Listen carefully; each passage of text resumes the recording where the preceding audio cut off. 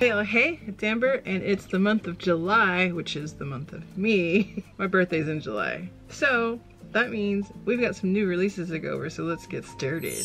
All right, so first weekend of new releases for July is July 1st through the 4th. So it's a holiday weekend. And there's only 2 Y releases coming out that weekend, and that is Minions, The Rise of Gru, as well as Mr. Malcolm's List. Now, since I think I've seen a few trailers for this new Minions movie in some of the movies I've seen recently, I'm going to start with Mr. Malcolm's List, because I have no idea what that one's about, although I think my boy Theo James is in it, so let's take a look at that one.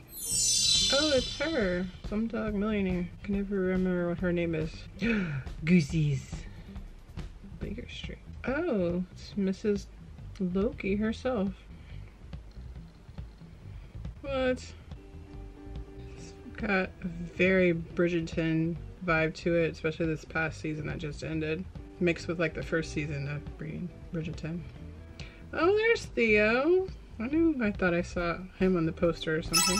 Alright, kind of like what I was saying while watching that had a very Bridgerton type of vibe to it. In a sense, it kind of felt like the love story from this past season that just ended mixed kind of with the first season romance. For me, it's definitely a stream it at home. It's not something to go see in theaters for me. But I could see it being like a cute date night movie to go see at the theaters with your significant other. But to stream it for me.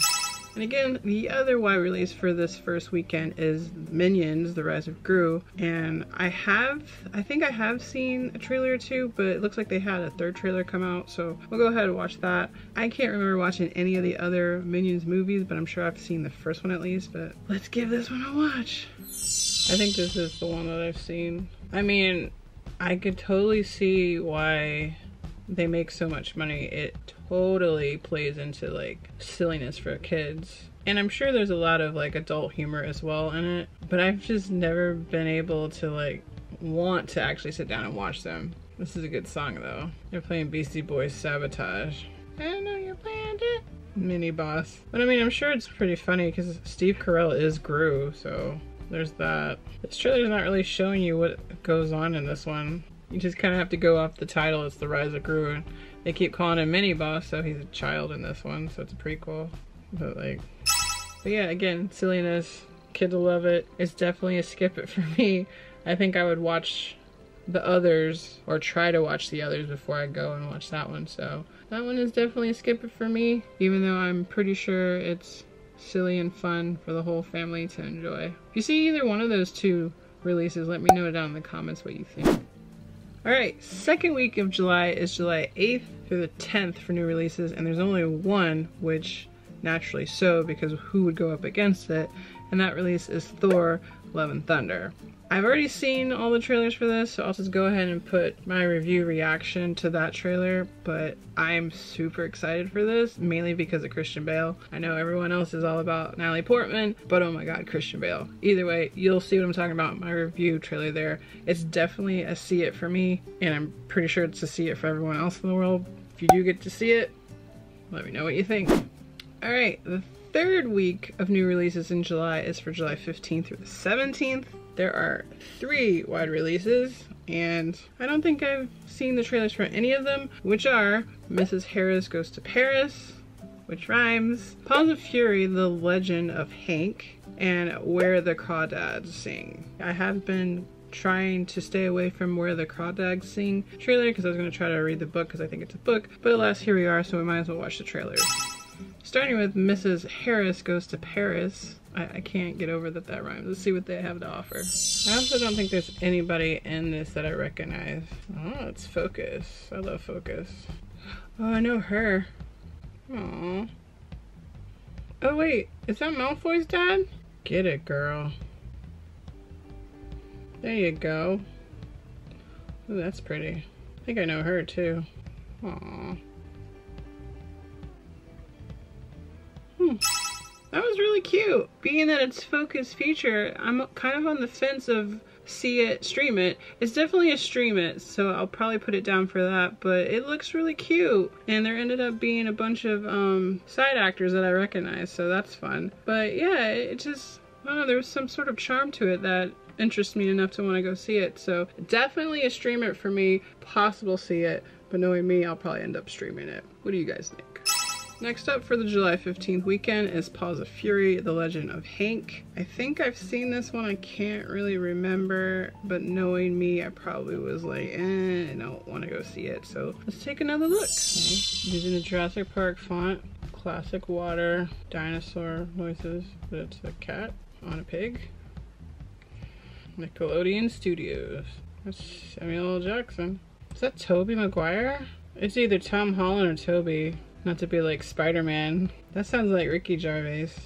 Michael Cera? Okay, so that's Michael Cera. Okay. I was right about Ricky Gervais. Samuel L. Jackson. Jeez Louise. Alright, just like I predicted, doesn't really tell you much, therefore I'm not very interested in it, but it's probably cute for the kids and the family, so definitely think that it's a see it for the family goers because it's something to do with your kids. For me, it's a skip it. Maybe one day I'll stream it, but it's definitely a skip it for me. Alright, and then the final release for the July 15th weekend is Where the Crawdads Sing. I don't know anything about this one, but I'm super excited because it looks like some sort of like maybe murder mystery in the backwoods of some country, but let's see what it's actually about. Marsh Girl. I think I know her. No. I think I know him too. Who? Oh. Oh, I love that guy. How they just let this little girl like live out there though? Social Security or social services would have came after her as.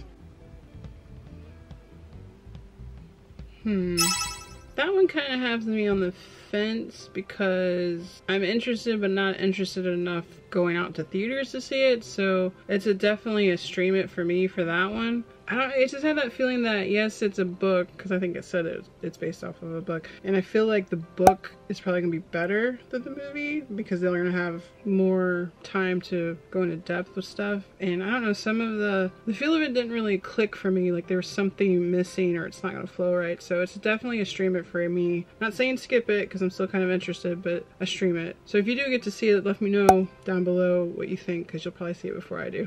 All right, 4th week for July, which is July 22nd through the 24th. There's really only just one wide release, but I'm gonna say 2 because the second one is kind of a special mention. But the one theater release is the movie Nope, which is by Jordan Peele. And the second honorary mention is The Gray Man with my boy Ryan Gosling, which is gonna be released on July 22nd, I believe, on Netflix. I think I've seen all the Nope trailers, but let's go ahead and rewatch this final trailer. I think I have seen this one.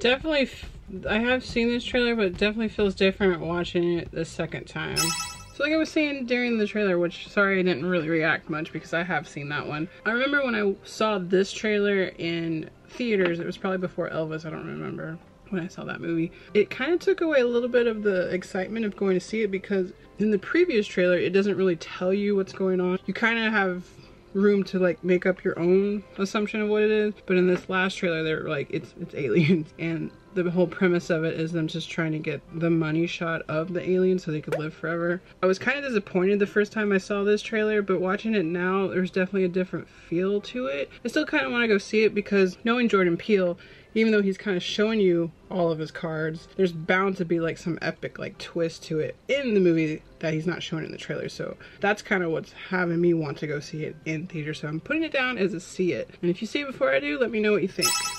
Now the honorable mention for this July 22nd release is The Gray Man, which stars my boy Ryan Gosling. Let's see what's got to offer. It's probably gonna be like a spy movie. Yep, sounds like. Is that Bridgerton? Chris Evans. Okay. Got a weird stash.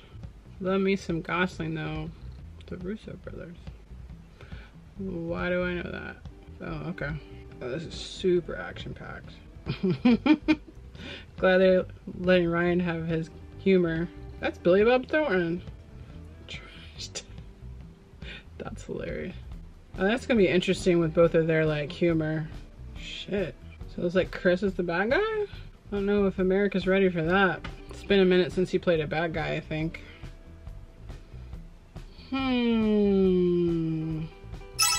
Alright, so that movie is crazy action-packed, which normally for me kind of makes me shy away from it unless it has like a really good plot and whatnot. The only time I would go see it is if it's got some of my favorite people in it, which it's got Ryan Gosling in it, and Chris Evans isn't someone to shy away from as well. Being that it's a Netflix movie, the only option is to stream it or skip it, so I'm just gonna go ahead and put it down and stream it because again, it's got my boy Ryan Gosling in it, and even though it looks like it might go either way with being really good or too action-packed or whatnot, I'm here for it because thinking about his kind of humor and Chris Evans' kind of humor, they'll probably play very well together, and they're both very well-trained action stars, so in that respect it's gonna be good. Can't wait to be able to check that one out. Alright, the last weekend of July releases, which is July 29th through the 31st, has 2 wide releases. The first one being DC League of Superpets,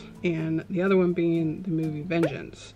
Now, I have seen a trailer for the DC Superpets one, totally in skip it mode for that, but we'll go ahead and watch that trailer again, just to give it a once over. I forgot The Rock was in this.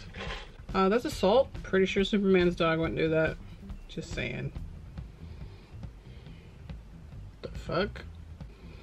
Wait, who was the Batman dog? Wait, but who? I forgot who the dog is for Batman's dog. Like who the voice is. It's gonna bother me now. DC Super. John Krasinski is Superman? That's amazing. I will accept that. Keanu Reeves is Bruce Wayne. I like that. What is the Batman's dog? Because he has a dog, doesn't he? I didn't dream that. I don't remember who plays Batman's dog, but it's got a pretty big cast, that's for sure. I put that one down as stream it because it's not something I would run out to go see, even though I am kind of interested. Love Kevin Hart and obviously love Keanu Reeves and John Krasinski, so I could see me watching it on some slow night when I've caught up on other stuff. Caught up. But it definitely looks like something the whole family can enjoy together going out and seeing at the theaters. So if you see it before I do, which you probably will, let me know how it is. Alright, and this last one is called Vengeance, which the only thing I know about it is BJ Novak from The Office is in it. So let's see what it's all about. Oh, Ashton Kutcher. Focus feature. Oh, and Blumhouse. Oh my god, is he playing pretty much his character from The Office? Oh, and he wrote and directed this. Okay. What the fuck? What the fuck? What a burger. What the fuck? Alright, that movie was all over the place. I'm kind of on the fence of skip it or stream it. So I'm just gonna go ahead and put it down as a stream it because I could see me watching it eventually, just not anytime soon because I am kind of interested. But the fact that it was all over the place kind of puts me off a little bit, which is why I'm kind of on the fence of skip it or stream it, but I'm gonna have it land at stream it for my personal preference. Alright, so since we went over those 5 weeks of new releases in July, let's go ahead and recap and review what I chose each of those releases to be either a skip it, a stream it, or a see it. Let's start with the skip it's. I picked 2 of those new releases that I felt were skip it's for me, and that would be Minions: The Rise of Gru, as well as Paws of Fury: The Legends of Hank. What are your skip it's? Let me know down in the comments. For the stream it's, I have 6, which include Mr. Malcolm's List, Mrs. Harris Goes to Paris, Where the Crawdads Sing, The Gray Man, since you could only stream it, and DC League of Superpets, as well as the movie Vengeance. What did you pick for stream it's for this month? Again, let me know down below. And finally, for the see it's, I picked 2, which would be the remaining 2 if you remember all the new releases for this month, which are Thor, Love and Thunder, as well as Nope. So it definitely doesn't look like I have a lot of movies to run out to the movie theater to see this month. Let me know what you pick for your 3 categories: see it, stream it, skip it, and also if you see any of those, let me know what you think. Also, just a reminder, if you like content like this, the best way to let me know is to like and subscribe to the channel, as well as comment and talk to me down below, because until next time, tell your mother I said hello. Bye.